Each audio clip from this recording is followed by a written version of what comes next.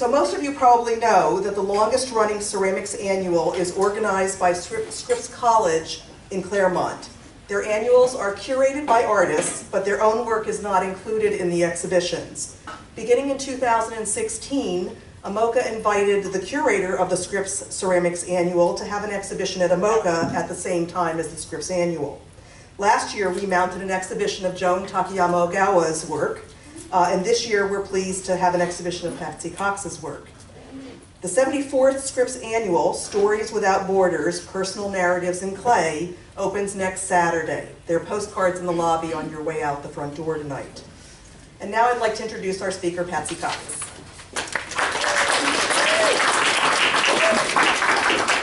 So Patsy was born in Thailand. Hopefully I'm not taking too much from your speech. Patsy was born in Thailand, grew up in Massachusetts, and finished high school in Missouri, but that wasn't the end of her roving nature, obviously. She's lived in Alaska, Utah, and Delaware before settling in Los Angeles. She received a Master of Fine Arts degree in ceramics and sculpture from the University of Delaware. She's a professor of visual art and head of ceramics at California State University at Northridge. She served as the president for the National Council on the Education for the Ceramic Arts, otherwise known as NCECA. She has exhibited both nationally and internationally. Her work has been featured in catalogs and books and periodicals, including Ceramics, Art and Perception and Ceramics Monthly. She has received recognition for her work in the form of awards and grants, most recently from the Durfee Foundation and the Investing in Artist grants from the California Center for Cultural Innovation in California. Please join me in welcoming Patsy Cox.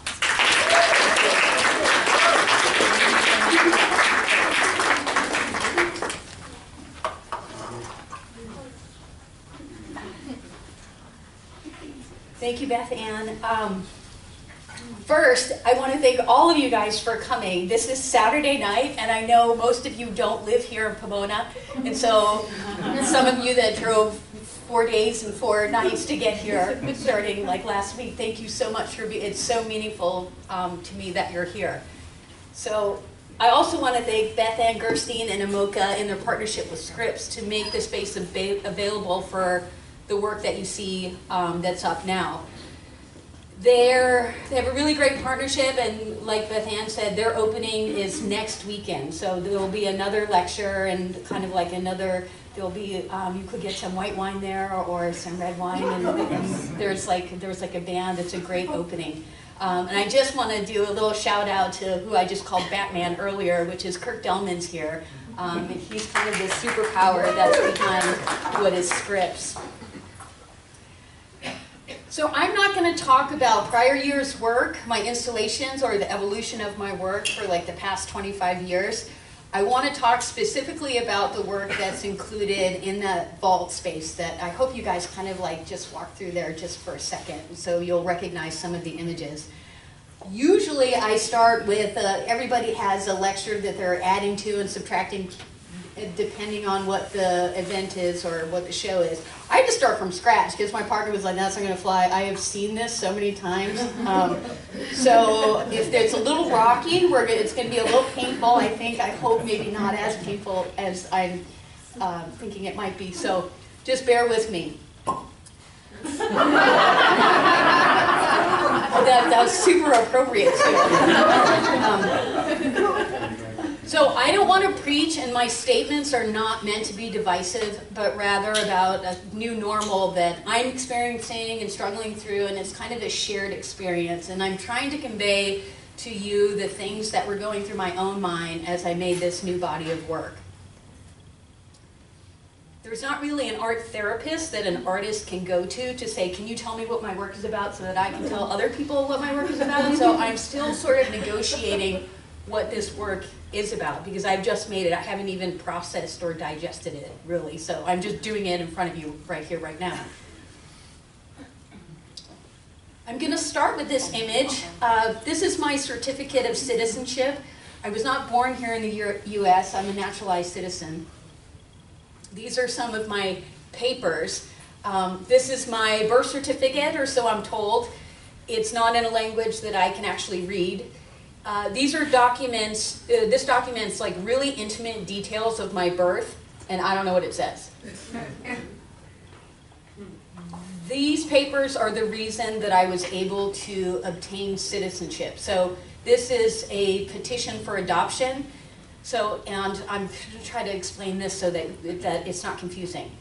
My biological parents had to fill out paperwork so that they could be my legal parents so that I could then get citizenship. I don't know if that makes sense. This was before the days of DNA testing. These are my actual adoption papers, which allowed my parents to be my parents on paper. It's my international certificate of vaccination. So these papers are one of a million little things that government is responsible for, other than like driver's license, DMV, renewal, Social Security, taxes, voter registration, that kind of stuff. I never really thought about government outside of those things. I think a lot about my papers in this day and age, especially when I travel outside of California and when I travel abroad. So for anyone that needs papers to say that they belong somewhere, it can be a little unnerving. This is an image of my immediate family, not so recent image. This is from the 70s at a factory that my mom worked at. So my mom, dad, and two brothers. It's a strange compilation of individuals, and especially on the East Coast at the time the picture was taken, and even more strange when we moved to Middle America, Missouri, in the 80s. So in a small town, Missouri, we were the only people of color and several shades of color to boot. So we experienced some challenges. Fast forward about 40 years from that image. In December 2015, I had the opportunity to get inside to this place. And here's the evidence. I couldn't believe I got past security. I had arrived, it was a new day. Inside was the most extravagant holiday celebration I could imagine. There was food everywhere, there was wine. I was pinching myself at the opulence and the privilege of being there. So my amazing partner, who's kind of a superhero, through her work was invited to the Obama administration's Christmas parties every year. And every year I would be like, you take your mom, you take your dad, they'll be so proud of you. And she did, and her mom was proud and her dad was proud. And so in 2015, she said, this is your last chance, and no one loves this guy more than you, because Obama represented so many things that I value, his intelligence, his tone, all the stuff that made me proud to be American. So I agreed. And I was prepped for the event by being told that we would get to look around the White House, walk around, maybe eat something, and like see people, like important people, and that the president and first lady would come down the stairs and say a few words and then go back up, and that would be the extent of it. So what happened so the presidents have all these parties for different constituents. So in the past, they pretty much did away with a lot of the photo lines, except for this year was like 3 photo lines. And we got this blue card, and it was, you know, get in line to get your picture taken with the president. And I thought, I can do this. This is good. It's easy, you know. So my partner and I stood in line in this room where there's a big photographer kind of set up, and there's an expandable wall, and so you don't really see anything until you get past that wall. So we waited in line, and as soon as we hit the wall where I could see the president and first lady, I was just completely awestruck, and I have never been awestruck in my life. I mean, these were like people out of the newspaper, and they were moving, and they were alive, and I couldn't believe what I was seeing. And so at that point, in my head, I was like, oh, I have got to tell him all the things he's done for me. My parents have health care because of you. I'm an immigrant, first generation, working class, gay woman of color from a multicultural family, first to go in college. I'm standing here with my partner in the White House. Next to POTUS and FLOTUS, like all this stuff was going through my head. And the moment we get up there, I get my arm around Obama, and he has his arm around me, and Michelle's over there, and I look up at him, and he's looking down, and I was so overcome that my eyes filled with tears. To the point, like, I don't know if you've ever had your eyes filled, if you were to blink, it would just shoot everywhere. So at that point, I was just kind of like, my body just kicked in, and I screamed out, I feel like a Muppet! picture, and that's the picture that you're looking at. The Obamas thought it was amusing, and Barack was actually like, "Oh, you're a good-looking Muppet." Well, Michelle was like, "Why do you feel like a Muppet?" And before I could tell her, the Secret Service came in and ushered us away. So I went downstairs in front of this painting of Eleanor Roosevelt, and I cried uncontrollably for about 20 minutes. I couldn't believe it, had never experienced this before. It was such a powerful moment for me. I had taken so many things for granted, and I completely was unprepared to recognize the emotional impact of that experience. Prior to that visit, I didn't think so deeply about the tone that government sets for the country or its power in our everyday lives. That day had a profound impact and changed me as a person in the way I view our leadership, our place in the world, and our relationship to each other. And it's the first time I realized in a visceral way the role government and its leaders had on my life and the lives of those around me. So, the campaign season of 2016, as you know, was pretty rough. There was so much noise coming from so many directions. Facts became negotiable, exaggeration was the norm, telling the truth was kind of secondary to getting the headline. Confidence waned. What were we watching? It was a train wreck. So 1 week short of a year to that date that this image was taken, here we are. So did we know what this year would bring then? The result of this election told me clearly that there were at least more than like 10 people that agreed with what this campaign and the insanity of this campaign stood for. So I want to give you a sense of what has inspired the work that's in the space now. So Mouthpiece is a reaction to a cast of characters who've made their way into our living rooms, our radio broadcasts, our newspapers, social media feeds, news alerts on almost every digital device. My watch will give me these like tender little taps every time something comes up. And I can't turn it off because I feel like I have to watch it. I have to know what's happening. Our everyday life has been changed forever. So I mean, at this point, have you ever heard of a show called like Black Mirror? Okay. So I'm going to ask you for just kind of like a shared experience with you and I. So like a formal moment of silence. So like about 60 seconds. And I'm asking you in Black Mirror fashion just to climb inside my head. And we're going to see some images together. And in my head, I'm looking at the mouths of the images I'm going to show you. So don't touch anything in there. Don't look under anything. Just like come in there with me. And we're going to do this for like for a 60-second moment of silence.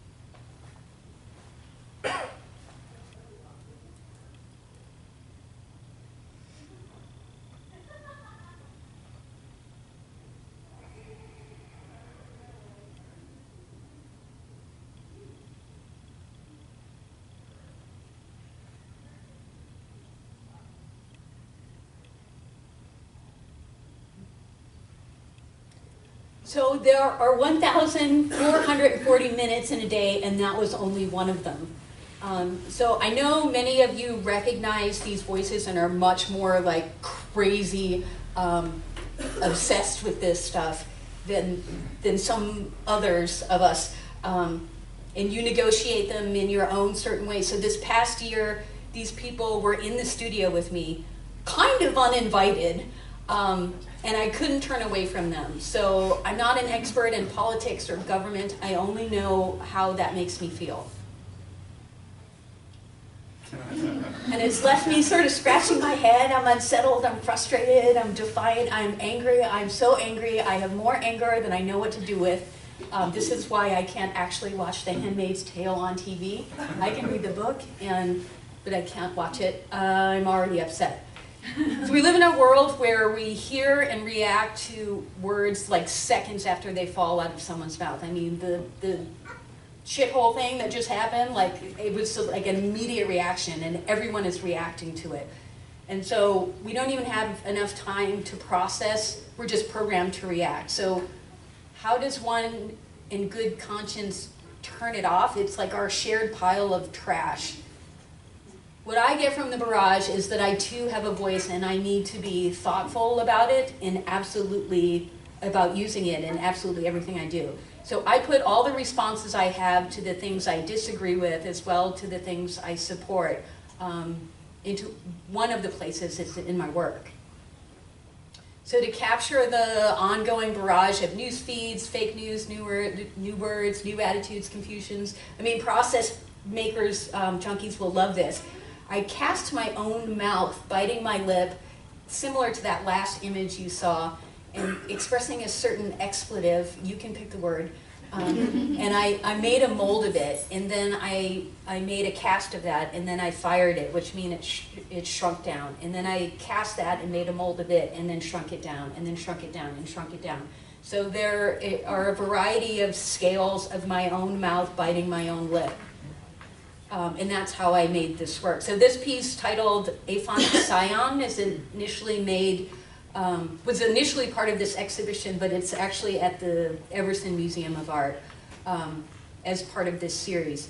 It's about being without the ability to speak due to illness or incapability, and all you can get out is whispered speech. And I thought about voices of the next generation and what impact all of this is going to have on their voices. This is titled Verklempt. It's a Yiddish word that describes a person that is too emotional to speak. This one is also at the Everson Museum. So I used the scaled mouths and teeth to get the work, to get my viewer to decide whether the mouth itself is shrinking or growing, whether the capacity to speak is appearing or disappearing. This is polyphonic hush, which is actually in the show. It's many-voiced silence. It's several hundred bitten bottom lips sunken into a nest that I intended to be made as from one long coil. So it's a reference to a constant news stream that's chaotic and unruly. I thought about the state of a future generation that'll be spawned from the chaos and uncertainty, and whether they will speak out or be silent. And the titles, some of you may have noticed or may have not noticed, of some of the work in the show, but not all, come directly from the most popular phrases used by our commander-in-chief to describe any given situation. So the title of this is Many, Many, Many, which refers to a descriptive phrase that avoids talking about any specific numbers to give one the sense of a large number of things or amount of something, but in relationship to what we don't know. And this is, the title of this is Kofefe. I don't know if you've heard this. Through the past year, our president has lashed out at media for its coverage on him, and so we're all very familiar with the term fake news, which is now an official entry into the dictionary. It's a complex term. The title of this piece came from a late night tweet on May 31st, 2017, 2:09 a.m. to be exact, that read, "Despite the constant negative, press Kofefe." So that actually went viral, and the internet tried to make sense of it. It was a suspected typo for despite the constant negative press coverage. But it was being played off like it was a real word. It was dealt with as if it was a word that had an actual meaning. So it gave meaning to the meaningless. So in the work, the piece is a compilation of mouse sitting in a nest using the coil as a reference as a stream of words balanced precariously on a swirled vortex. The coil is obscured by a lava glaze to hide what's underneath. Mouse sit atop and refuse to conform. This is titled Terrific Tumult. It was one of the first pieces I actually made for the show, and probably what was on the announcements and things. I was thinking about a flounder fish and the differing perceptions of its volume from the front and from the side, or like a puffer fish that puffs up as a defense mechanism if they're threatened, and they make their shape more than double their size. And I also wanted to create something that signified chaos, but also had a moment of transparency. So I was thinking about the rhetoric of the wall, and I used the primary colors to highlight the openings through which you could see through the chaos. And in my past works, I have used these primary colors as metaphors for the mixtures of race, thinking about how you can make any color from these three colors. So the way they're installed in that space is you can actually see through this work to get a sense of the work that's behind it. And I'm trying to capture all those three colors in the background within the openings. And beyond that work is a piece called Total Gobsmack, with the word for gob meaning mouth or mouthful. And I actually was thinking of gobstoppers, which are hard candies, also referred to as jawbreakers. So this is a nest of mouths utilizing that color metaphor, set on top of a chaotic nest, a place for the colors to mix. So I see these as eggs that'll be hatched. I took these out and then I put them back in, and then I took them out and then I put them back in. I think they're important to kind of talk to you about the lava glaze on a couple of those pieces. This is the Eldrun lava field in southern Iceland, and I have one of my awesome students that visited Iceland. She knew exactly what this was.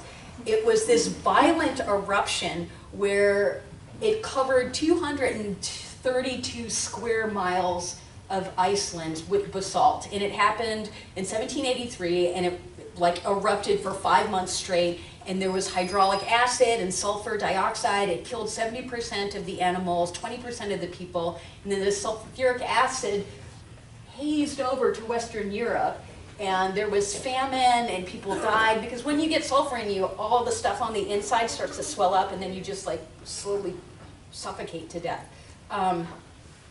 So it was this incredible disaster, and when we were there, I was thinking, oh, that's kind of like what's happening in our country, only what's coming out is not from the ground, it's from a mouth, and it has like these implications to touch all these different countries. This was actually, they're saying, one reason for the start of the French Revolution, because France was low on money, and they're like, we got to start taxing our people, and the people were like, we're not growing anything, so everything's dying, people are dying, we're all poor and we're resentful, and then everything just went to hell. Here's a close-up of that. I'm frightened that the years that we're experiencing will be recorded as some of the most destructive in history, actually. So I took that, and I was thinking about the shroud of moss that covers the landscape, and saw it in two ways. One was in the way the moss obscured the landscape, and it was impossible to know what was underneath. And then I was also taken by the resiliency and strength of nature to find a way to exist upon that trauma. And so this is titled Rich Blue Eldron. And you can see some of the lava glaze there. I left an opening in the work to signify transparency, and it's an opportunity to see what's on the other side of things, to actually look through the work. So if you get just the right angle and look close enough, you'll see a mouth on the other side. And I approached this classy red Eldron in the same manner, using both the words rich and classy in the way it is used through the mouthpiece in describing something that is very good, in quotation marks. So that's disseminated through the media. So if something is rich or classy, it must be good, even though you can't really see what it is. It's shrouded, but if you look close enough, we can have something to say about it. The title of this is Believe Me. It is a common assurance used in today's political speeches. I'm using the coiled clay as a metaphor for words. They're also reminiscent of snakes or snake charmers. So I made these by extruding one coil through a small hole, much in the manner a 3D printer prints. Only this is with semi-moist clay, and the printing platform is actually attached to a human, me. So I'm calling this 3D human printing. The coils are chaotic and tangled and haphazard and almost accidental. So this piece actually led me to thinking about the clay coil having a physical connection to rope. Which brings me to this. When a person is a disaster waiting to happen, the old saying is, give them enough rope and they'll hang themselves. That might apply. And so this is titled Enough Rope. And then I started thinking, well, how much is enough rope? I mean, this could go on forever. Every time I watch the news, I'm like, is something going to happen here? Just deep breath. This is a more hopeful piece, catalytic. I mean, this could be a catalyst for change. That's what I have to believe in. People are angry and we use our voices and something's going to happen. So these small separate pieces lay on top of a pile of chaos and they're free roaming and the mouths move and they're not shrouded by a nest. And so there's several small unique sculptures that rest on top of one another. And I like to think of this piece and these pieces interacting and communicating with each other. This is the last piece I'm going to talk about. Its title is Big League, Bigly, Big. It's another hopeful piece, utilizing the newly popularized words Big League, Bigly, and Big. There are three forms coming together in the center of the nest as they are displayed in the gallery and have a moment to communicate. If one is Big League, and one is Bigly, and one is Big, who's the biggest, because they're all pretty much the same size, or are they big at all, and in relation to what? It's a thought bubble on the meaning of our newly minted adjectives. I'm actually going to leave you with this statement from Zachary Wolf, who is a CNN political digital managing editor, and he said this live on CNN, as to why it's so difficult to cover the White House at this point. What does he say when he means words? Or when he says words? What does he mean when he says words? And that's all I have for you.